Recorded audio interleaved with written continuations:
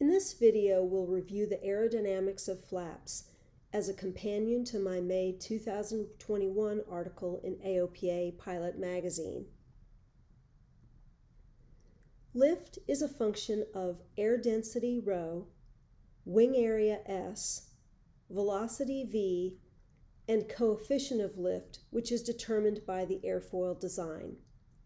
Extending flaps downward creates a higher possible lift coefficient and, for some designs, a greater wing area. Incidentally, it also lowers the critical angle of attack.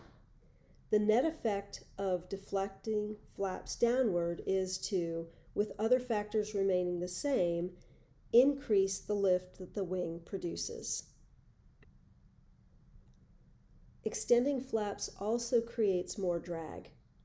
Given that an aileron is nothing more than a flap, we know that the drag created by that downwardly deflected aileron creates adverse yaw for which rudder application is required to maintain coordinated flight. In this smoke tunnel video, you'll see that extending the flaps results in detached flow, and the energy needed to create that is a form of drag. We traditionally compare the benefit of the increase in lift with the disadvantage of an increase in drag using the lift to drag ratio, since it's also the glide ratio in a no-wind situation at the best glide airspeed. Even though extending flaps provides more lift, doing so hurts glide performance. Here is the drag polar curve generated for a Cessna Cardinal with flaps set at 0 degrees. The lift to drag ratio using best glide airspeed is found by taking a line from the origin that is just tangent to the curve. In this case, we get a lift to drag ratio of 11.1. In other words, this aircraft should be capable of gliding 1,110 feet forward for every 100 feet of altitude loss. When the flaps are deflected 30 degrees, the lift to drag ratio decreases to only 8.43. To put things in perspective, upon engine failure at an altitude of 1,000 feet, this shaded area represents the possible landing spots in a no-wind situation. When the flaps are retracted, the area becomes much larger. That increase in area is 73%. Here's the drag polar for a Lancair. With flaps set at 0, the lift to drag ratio is 16.35, and with flaps deflected just 4 degrees down, there is a slight decrease in 6.3. What's interesting about this airplane is that there is an option to put the flaps in reflex position at 7 degrees upward, and the lift to drag ratio soars to 18.0. In an engine out situation in which gliding to a more favorable terrain is imperative, putting the flaps in reflex position might be a great idea. Extending flaps also increases descent angle, which can be a good thing when an object such as a tree is up against a runway. Based on tests with my own Cessna 152, the lift to drag ratio with 30 degrees of flaps was equivalent to that reduction of a 20-knot headwind and a clean flap configuration.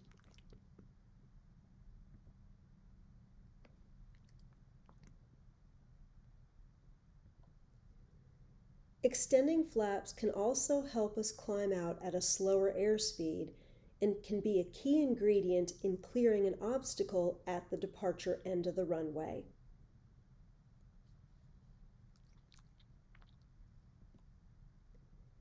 Rectangular wings have the best stall characteristics in that they tend to stall at the root first, but they are not the most efficient shape. Here's a tapered wing, and one strategy that manufacturers use to force more favorable stall characteristics is washout.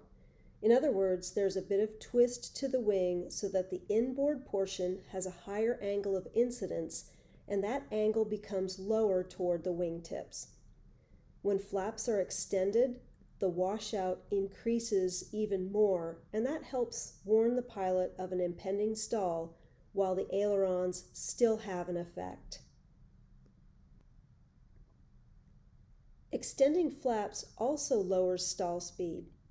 Here's the chart for my Beechcraft Bonanza, and you'll see that extending flaps lowers the stall speed from 63 knots to 54 knots. Anything that helps us fly more slowly will help us land in a more confined area. The landing distance as well as the energy to be dissipated on landing are functions of speed squared. Touching down at 54 knots instead of 63 knots represents a 27% decrease in landing distance. Extending flaps also changes pitch attitude. Here's the last part of an instrument approach conducted in the clean configuration. On this day, about 14 inches of manifold pressure was necessary to maintain the approach path for this instrument approach into Winchester, Tennessee.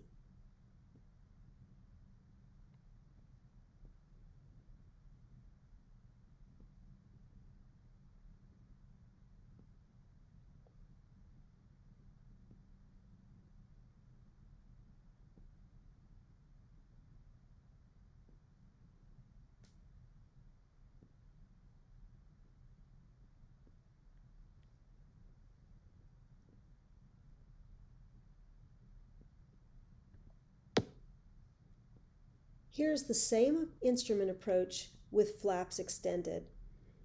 In this case, 18 inches of manifold pressure was required to maintain the same approach path. You'll also see that the pitch attitude is a good bit lower in this approach, and that might be helpful for finding the airport environment upon breaking out of instrument conditions.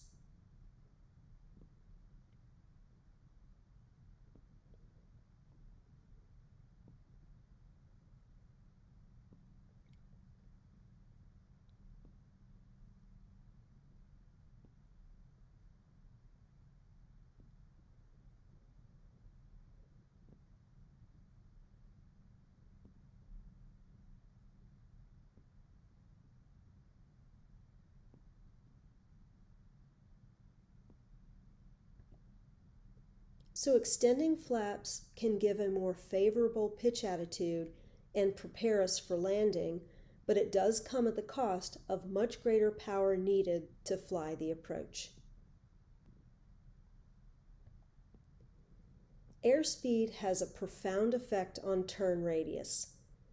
Doubling velocity quadruples turn radius, or said another way, cutting the velocity in half cuts turn radius by a factor of 4. Since flaps let us fly at a lower airspeed, they can help us make a much tighter turn. And there's no situation in which that is more important than the traditional canyon turn scenario, in which obstacles make a tight turn imperative. Many of my practical exam candidates will tell me that a chandelle is the antidote to that situation, and that's just not true at all. Here's a simulation I did comparing the turn diameter for a chandelle in my airplane, almost 3,500 feet, versus the diameter for the traditional canyon turn in which flaps were extended and the airspeed slowed as much as possible while maintaining control for the course reversal. In this case, the turn diameter was closer to 1,100 feet, about a third as much as the chandelle.